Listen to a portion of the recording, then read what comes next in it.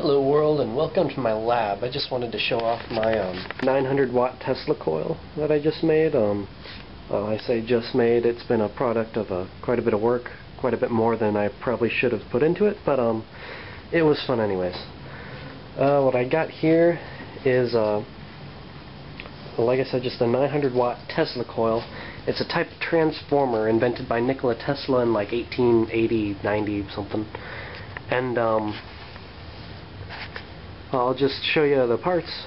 Here I got two 12,000 volt 30 milliamp neon sign transformers phased together in parallel to give me 12,000 volts at 60 milliamps, which is enough to charge these Cornell de Billier, or however the crap you pronounce it.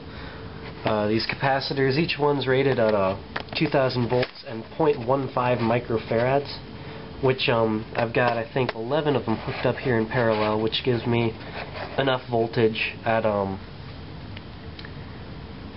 something around 0.0132 microfarads.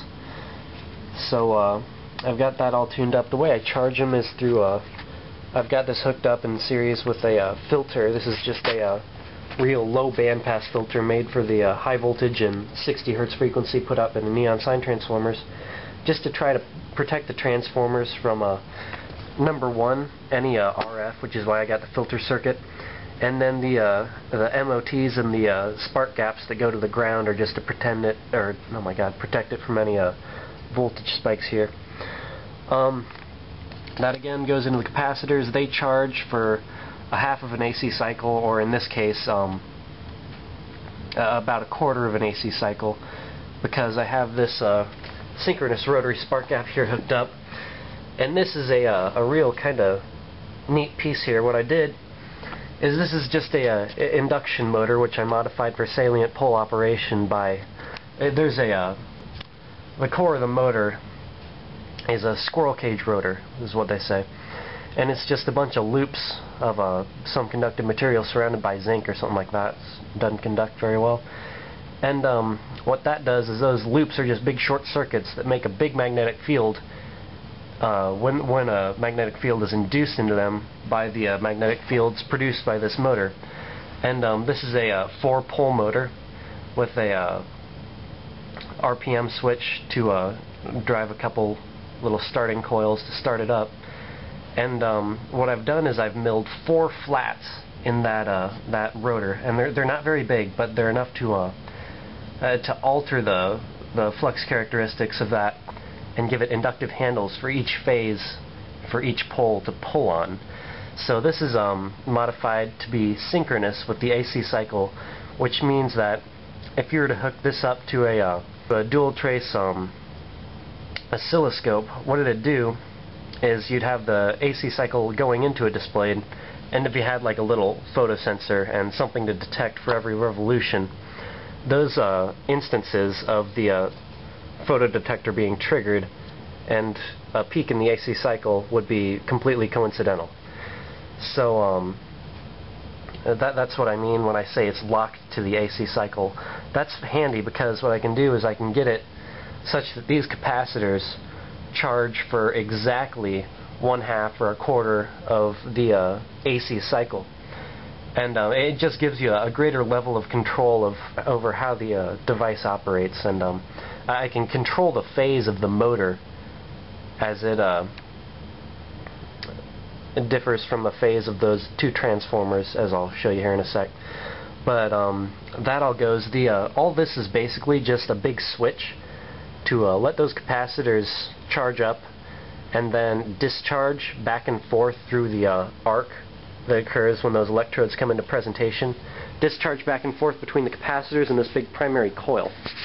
What that does is that when the discharge is made into the coil, makes a big huge magnetic field, but once the capacitors are empty, there's nothing to sustain that. So the magnetic field collapses back on the inductor, which produces a current which recharges the capacitors, and this happens back and forth several times before all of that energy has been wasted through losses or up into our secondary coil, which I'll get into later.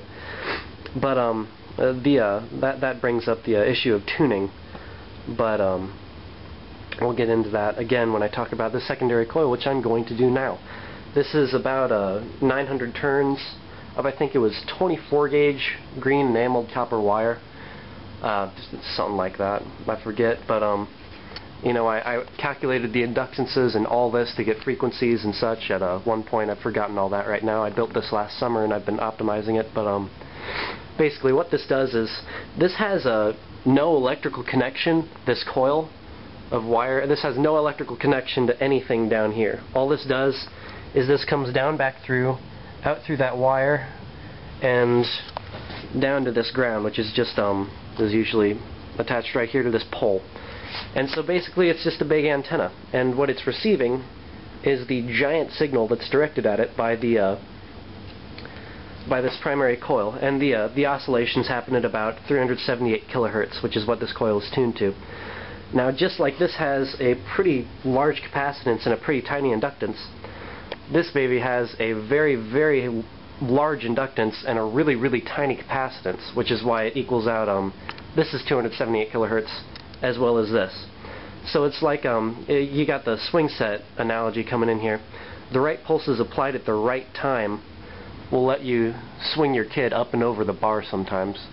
Well, that is it. Never mind. I'm going to be a horrible parent. Anyways, that's basically how the device works. The pulses from the primary, they rocket up the secondary, generating a current, and that oscillates back and forth through the secondary and the ground up to the capacitance.